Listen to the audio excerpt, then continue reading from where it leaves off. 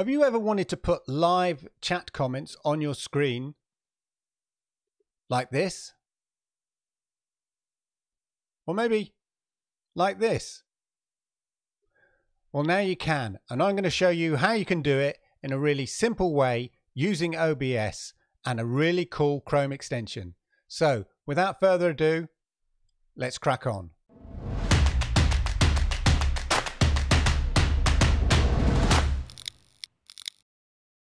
Everyone who does live streams knows it's really important to engage with your live chat.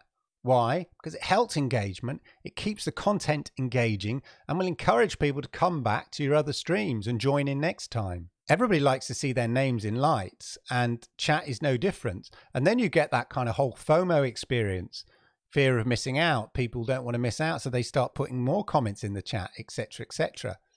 So it's a great way to engage with your chat when you're live streaming. Now, there are some services like Streamyard, Restream, and I think Melon from Streamlabs that have this sort of baked into their systems. But they're either paid services or at their free level have their branding splattered all over the place, or a limited 720p. Also, they're quite limited in what they can do in terms of streaming software. Now, I use OBS as it gives me so much more flexibility, but there's never been a very satisfactory way to incorporate live chat comments on your stream in OBS. I've seen some workarounds, one of which involves effectively cut and pasting selected comments into a text file, and then that text file gets shown on OBS. Not brilliant, but it kind of works. And my good friend Rock, make sure you sub to his channel, he came up with a lovely solution that basically used a method of importing the functionality of Streamyard, capturing it, and then putting it into OBS. But while it was very clever, I did still find it a little bit too complicated. I found a much more elegant solution, and it's super easy, it's free, and works a dream with OBS. And it's basically by using a really cool Chrome extension. So shout out to Aaron Parecki, who helped develop this Chrome extension for use with something else. What I've done is taken the app that we're going to use, I've applied some tips from Rock, and I've made it work with OBS. So here goes. Let's get on with step one. Okay, step one. Basically, you need to download the Chrome extension. It's called Live Chat Overlay. It's fairly new, so you might not be able to find it straight away. So I'll leave a link down in the description for you, and you basically install it. Now, it will ask you if you're okay for it communicating with your YouTube and stuff, and you'll have to say yes, because obviously it needs to engage with the live chat. So all you do is go to the Chrome Web Store, Live Chat Overlay, as per the link below, and then install that Chrome extension. That's step one. Great.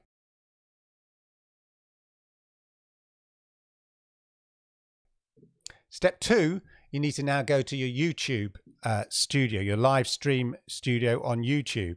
So here I am in my live stream studio on YouTube. And basically what you're going to do is you're going to go live. Now I've already gone live here. Make sure you're set to private. Yeah, because you don't want all your subscribers suddenly going, oh, what's happening? What's he doing? Is he gone live? Okay, I'm not streaming anything. I'm not streaming anything, any video signals or anything here. We've just gone live. Now, the reason is because we want the chat bit. Let me just, there we are. The reason is we want this chat bit here. Okay. Now, I've already put some comments in here, but basically it makes the chat live. So you can add comments like this. Hello, it's me. And there we are. Your chat is live. Now, the next thing you want to do is you want to pop out the live chat. So you go to the three dots here in the top right hand corner, click on them, pop out chat. Boom. You can see here you've got your pop out chat, and the functionality of the overlay is already working. So you can just select on a comment. There we are. Select any of your comments in the chat, add a new comment. Wow, this is amazing. Then you can highlight that comment. You can see the comments you've already highlighted are slightly grayed out, and the ones you haven't aren't. Hello, it's great. And there we go. You can see the highlighting chat functionality working there really well. And what we're going to do is we're just going to basically capture this bit here, this bottom bit, and import it into OBS. So basically, let's just put this window to one side for now. Let's keep it open, keep it to a size there so that we've got, it's going to capture all the script, all the text that we want. There we are, about that size. Now, once you've kind of got the size that you think it's about right, don't go changing with the size anymore, and you'll see why in a minute. You know, once you've sort of stretched it and got it where you want, I always think maybe about 2 lines.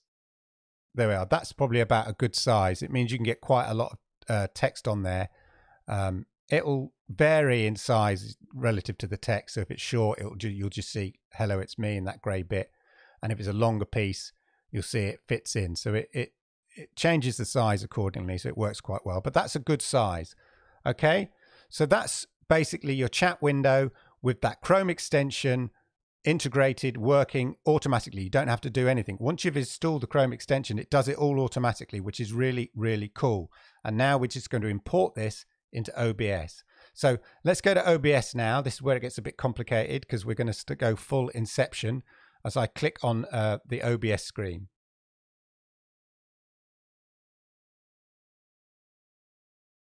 So here we are in OBS. Okay. And what I like to do is I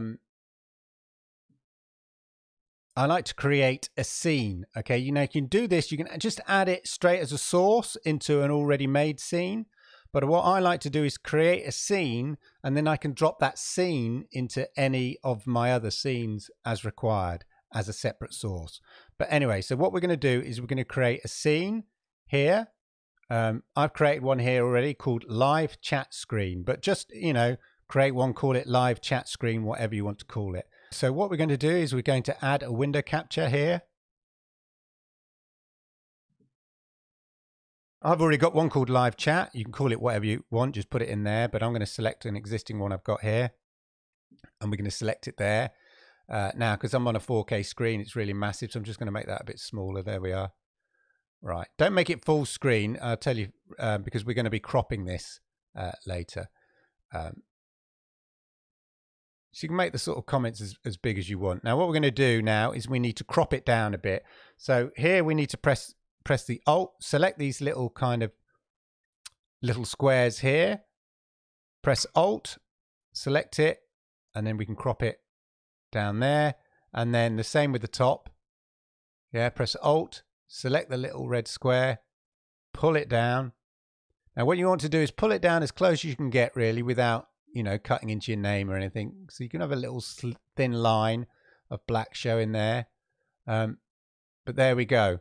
So that is the box cropped. There is your chat. And then if I click on any of the other chat in the actual chat box over on YouTube in the pop-out chat box, you can see how it just pops up those comments there. Lovely. So now what we want to do is remove the black.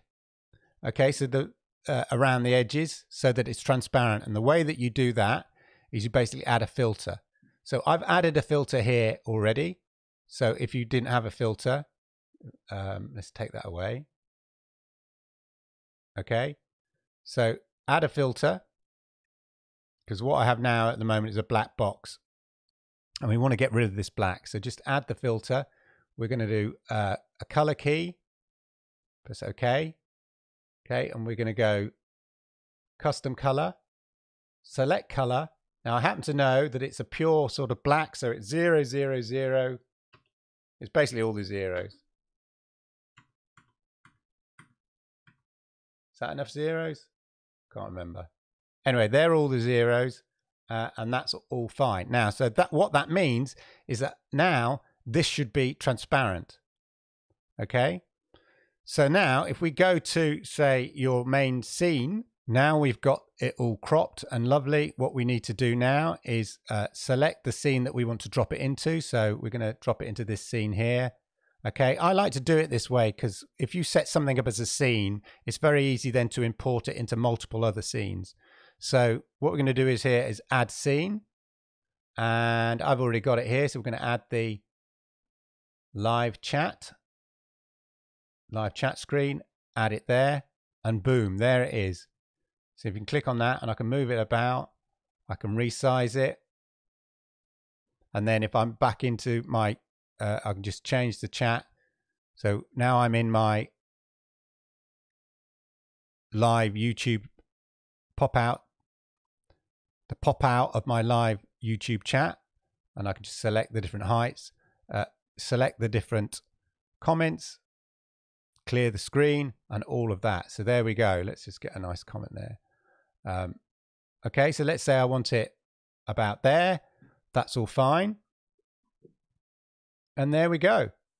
So now we've got the chat basically highlighting the chat there in the screen as you're live streaming, talking to viewers, or if you're playing a game, again, you can just go to the pop-out box, click on a particular chat or a line from the chat feed, and there you go, or just clear it by hitting the clear button in the pop-out chat. And there you go. So I hope you found that useful. I hope you found it interesting. If you did, do me a massive favor. Please, please, please hit the likes, because I like it. YouTube likes it, and it helps people like you find content like this. And hey, if you are new here, do me that massive favor. Hit subscribe, please, and toggle that notification bell so you know when I go live with content like this. As ever, thank you for spending your time with me, and I'll see you around very, very soon. Thank you.